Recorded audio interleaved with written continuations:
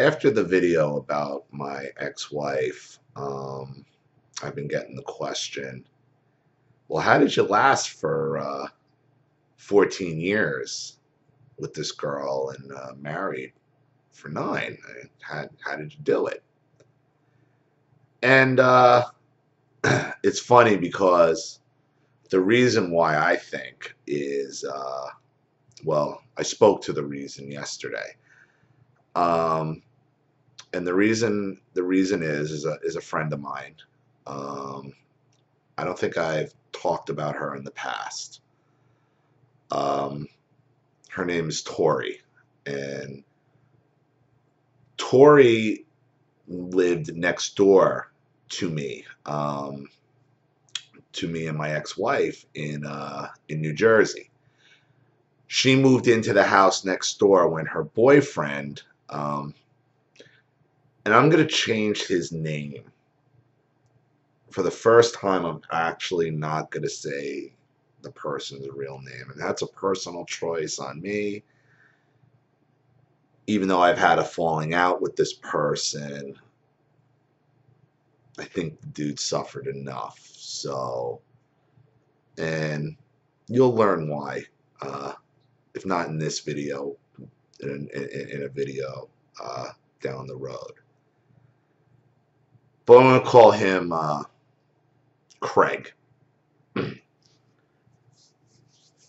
So Tori and Craig, they move into they buy the house next door to us they moved in July of '02. We moved in November of '01. So about 7-8 months after us, they move in. I became friendly with Craig a couple months later. It was cordial. We talked back and forth. I had met Tori, but we weren't hanging out or anything. It wasn't until my ex was pregnant and she wasn't feeling well. She couldn't go out. I walked outside. Craig happened to be there. He's like, "Hey, what's up?"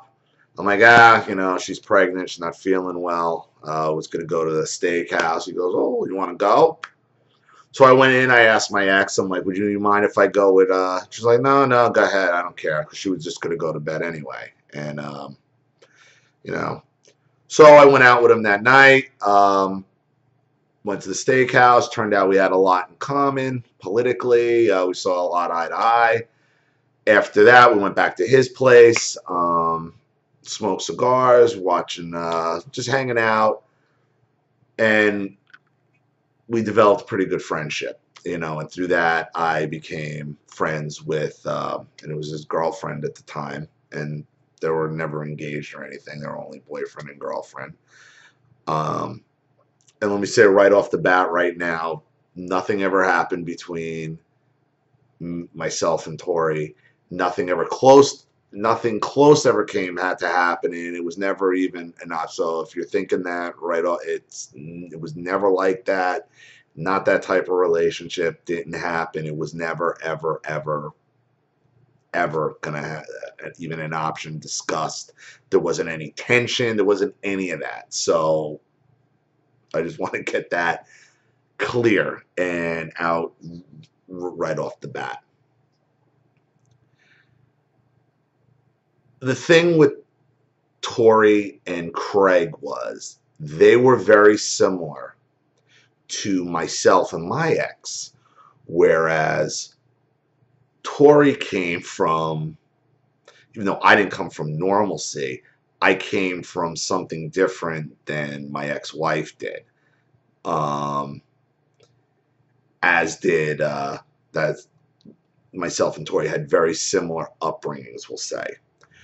Whereas Craig and my ex-wife had pretty similar upbringings. So a lot of the issues that I had with my ex-wife, she had the exact same issues with Craig. And me and Tori bonded over that. And what it became was we were pretty much each other's emotional support for.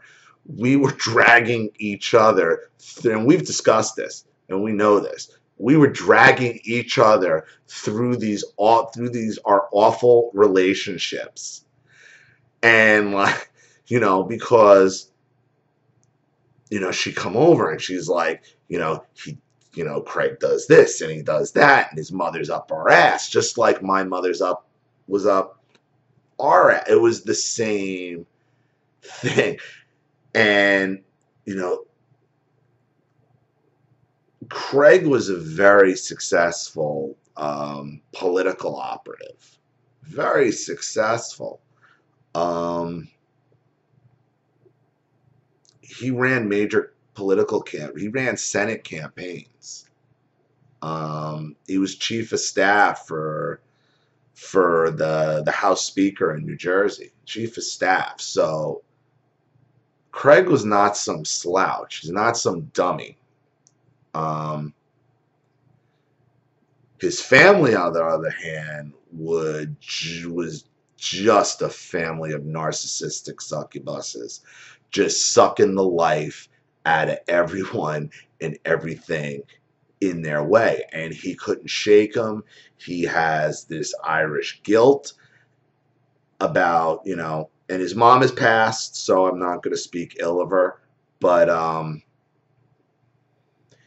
that was the major contention in their relationship. Was, let me put it to you this way. I get a call from her at Tori calls me, and this is the type of relationship we have. Tori calls me in my office in Herald Square, hysterical, like in tears. She's laughing so hard. She's like, Craig just had to go to his mom's house because it turns out there was a raccoon living in her couch for 3 weeks and she didn't know about it. Is that type of backwards, disgusting way of living that she was. And that was the type of support, because we would laugh about this. She'd see me like washing the windows and vacuuming and cleaning and doing stuff, and I'd be like, why am I doing everything? That was the type. And then she would come over and we would just commiserate with each other. And we were really like emotional support for each other's terrible relationships. And when she finally got fed up and like has said, I got to change my life, I got to get away from this, and broke off with Craig and went back down to South Jersey, got her bachelor's, and now she's teaching. And she was a pretty savvy political operative herself. She was really savvy.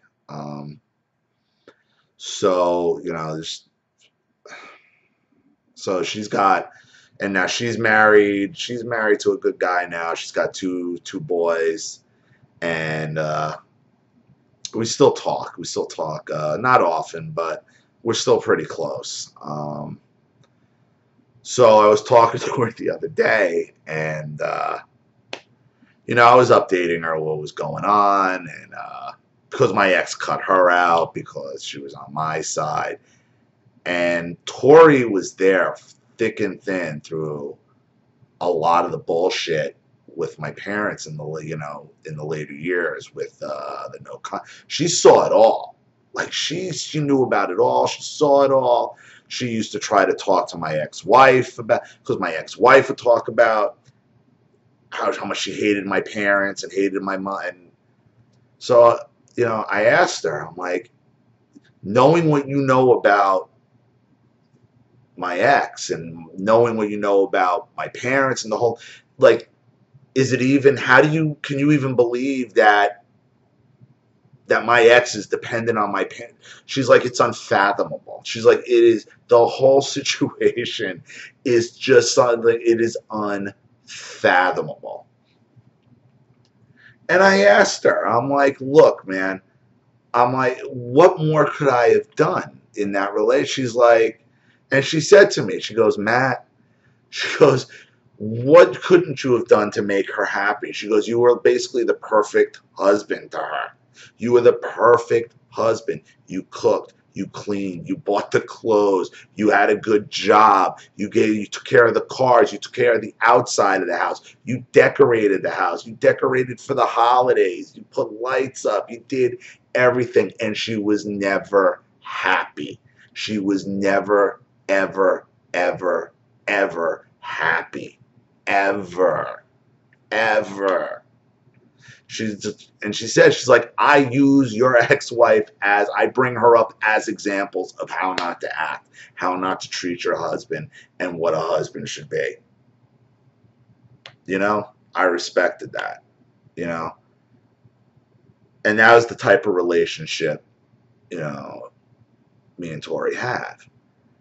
You know, and when she left, and because she left, I think, in 06, and then by 07 I was basically done, and you know, I was out by 08, and once I didn't have that lifeline, it was just me and my ex, and it was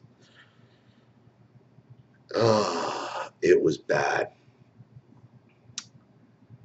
But there is a funny story involving Tori and my mother in all this. Now, if you remember from one of my earlier videos where I talked about trying to go, how many times I had attempted to go no contact with my parents, and the conflicts and the fights that arose, and well, one of the things I had forgotten, and I was reminded of when I talked to Tori, because this has been a running joke between me and Tori for years. So here we go. Here's the story. One of the attempts to go no contact, where ended up in front of, once again, out in public in front of my house. It was me, my mother, and father. So it's me, Drunky the Fuck Clown, and Meet Normus in front of my house. 2003. My daughter's already born. This is after the fight at my parents' house, where my father told Precious, my brother, that he should have died on the slab. And I can't remember what brought them to the house, like why they were freaking out. But I had caught him in front of the house, and I told them, get the fuck out, get away, give me the keys back to my house right now. And I was demanding the keys, and my father's taking the keys off, and he throws them at the house and said, you know, we've been nothing but nice to you. We've been nothing but nice to your friends. And right there, I had to call him on, because it was something that had been gnawing at me. My mother, from the moment she met her, hated Tori, gave her the look of death. Probably because my father looked at Tori the same way he looked at my current wife. Because Tori, I mean, I probably left out, is beautiful. She's a beautiful girl. Was in great shape, pretty girl, you know. So my mother, and I'm not realizing at the time, and I'm like, once again, my mother saw her as competition. So when they made this comment, you know, screaming in the middle of the road, mind you, this is in the middle of a road where there's cars coming down, and you know, it's a side street. It's not a main avenue, but it's in the middle of the road where they're standing. These two, and they're in their late 50s at this point, having this, and I'm trying to walk away from them. And I thought we've been nothing but good to you and good to your friend. I'm like, good to my friends. I'm like, listen, dude. And I call my mother right out. I'm like, you've been nothing but nasty. I'm like, you only been nice to my friends? I'm like, what about them next door? Okay, you've been nothing but nasty to that girl, Tori. And Tori was great when Erin was born. Used to babysit. We could leave her. She was wonderful. And I'm going to get into that a little bit more. And my mother then jumps up, and in that voice that you heard on Phone Call from Narcissistic Mother goes, well, what the fuck do you care? Why are you fucking her? Full fist in the middle. And I just start laughing. And I'm like, did you just do a fist pound? Talking about a 20-year-old girl and your son fucking her? And I completely forgot that this happened. I completely forgot this happened. In the middle of the street. This 58-year-old, 57, 58 years old woman jumps up, accusing me of fucking the neighbor girl. Even my ex-wife thought it was hilarious. Because my ex-wife knew that there was nothing going on. It just wasn't. It just wasn't. But this is how my mother thinks. This is how the narcissist thinks. The narcissist sees everybody as competition. Include, that's what they do. They see somebody, they size them up. Well, are you fucking her in the middle of the road? So that was an amusing story. I can't believe I forgot about it because me and Tor, because they saw the fight. Like the neighbors saw the fight. Like Jesus H Christ. And I'm thinking like my ex-wife again, the neighbors saw this go on with these people and you're hanging around with them. Like everybody in the neighborhood knew about my parents. Everybody knew. Amazing. And I will say this about Tori. If it had not been for Tori being around the way she was in Erin's early years, I don't know, Erin would have been so messed up. Because my ex-wife she took no active part. She came home, she sat on the couch, she ate Tostitos, she watched it, and then would watch Trading Spaces and every other home improvement show as she tried to hoard out the rest of the house. It was the most bizarre existence in the world. And Tori was wonderful. Was wonderful to Erin. Erin loved Tori. Still does. So, but that's pretty much how I survived the later years, in the relationship. The last 5 years is basically, I had this emotional support where we could laugh at each other's situations and commiserate. And I truly did like Craig as well. He was a very, very close friend of mine, and he was devastated when they broke up. And I was there for him. I listened to him. I thought he was my bud. And to summarize what happened there, he was so devastated in a competition. He ended up marrying a girl, knocking up some girl from Brooklyn, and married her. After the third day, like 3 months, like he knocked her up the first time because he was in such a rush now to get over Tori that now he knocks up the first girl, marries her, and she ruined his life. She ruined his life, and when I went through my divorce, he stepped over the line, and he started telling my ex-wife things that I was telling him in confidence that had happened. And I understood why he did it, and it was because his wife is a shit-stirring troublemaker, and that's just what she likes to do. Just one of these people that is just pure, unadulterated evil. And there's one person, I mean, I can't stand that girl. I can't stand that girl because she makes drama for drama's sake. Dramas for drama's sake, and she took him down the tubes with him. And I understand why he did what he did, and he did it because just so he didn't have to deal with her big mouth. And but I can't have that in my life, so me not using his real name and keep trying to keep him out of it is like my gift to him, my act of mercy, because I understand why. And through mutual friends, at one point he wanted to, like, to hang out, and, like, I'm like, no, dude, I can't have you in my life. I can't. Like, I know it. I know it. I know why you did it. I know his mom died after the fact, and I know he loved his mom, but his mom was old. He doesn't understand. His mom was one of the main reasons why he lost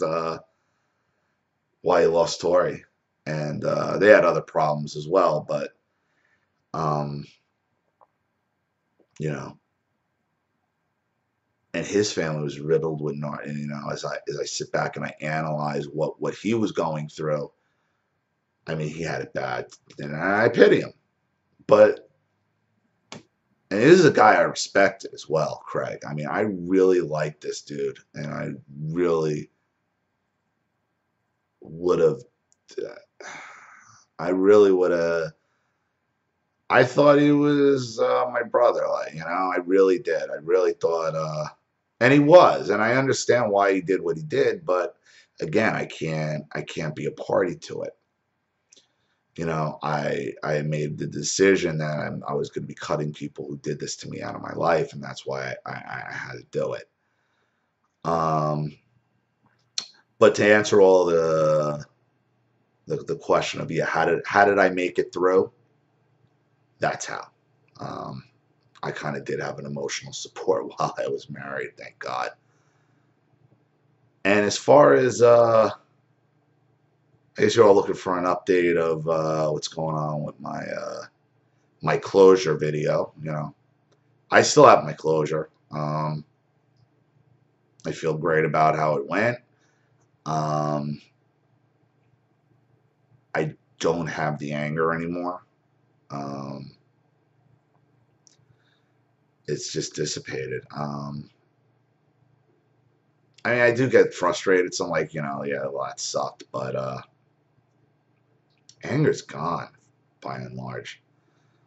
What's to be? I said everything I wanted to say, got it off my chest, and I feel good about it, and we'll see. We'll see going forward. So I'm going to cut the video here. Again, thanks for watching, everybody. Thanks for all your feedback and your support. And I will talk to you all again real soon. Sally Matthews. Take care, everyone. Bye.